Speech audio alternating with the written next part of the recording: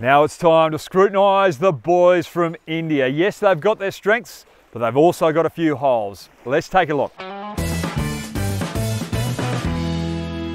Well, there's no doubt batting is their strength. Over the last year, they've performed admirably. You've got Virat Kohli, who's averaging 73 in that particular period. He's got 600s under his belt. Rohit Sharma, 67, 500s, 750s. Shikhar Dhawan, averaging 39, a couple of hundreds, couple of 50s. Then that lower order, Jardine, he's stepped in and he's averaging around 50. Dhoni, Karthik, they're all averaging over 40. So they've got that batting depth. If you look at their World Cup performances, Kohli averages 42, Rohit Sharma 47, Shikhar Dhawan, he steps up there, averages 53.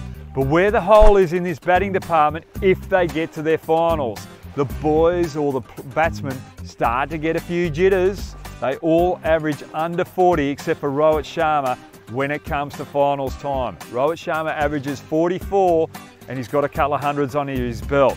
So opposition teams have to look out that and then don't get overawed by this strong batting lineup. Now, let's look at their bowlers. You haven't gone in there with Umesh Yadav, your leading wicket taker in 2015. Is that a concern? Yes, in English conditions, he can swing the ball and he swings it out pace, but he hasn't been in the best of form, so he hasn't made the trip. But you've got Shami there, who's averaged 17 or got 17 wickets in the last World Cup and was one of your best performers. I think he was necessary to get in there. He's in fine form and he complements Bumrah. Those two at the moment are your leading bowlers. Bumrah, good in the power play, can be utilised in the death as well, and very important in those middle overs. So how they'll construct their bowling, they'll open with Shami and Bhuvneshwar Kumar, who will try and get swing in those middle overs. If it doesn't work, they bring Bumrah on straight away and utilise Bumrah in those middle periods to get a breakthrough if need be. But you need Bumrah and Hardik Pandya in the death. They're your two death bowlers. Now, if you look at the spin department, Kuldeep Yadav hasn't been performing that well. Are they going to go with him or are they going to go with Chahal? For me, you've got to go for Kuldeep. He's got the best strike rate out of all your bowlers. He's a wicket-taking option.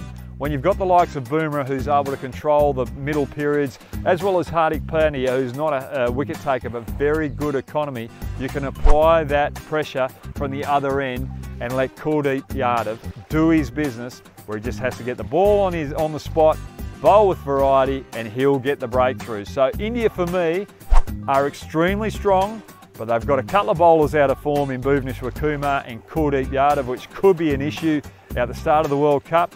And when they get to the finals, can they get over those jitters, the batsmen? Good luck to India.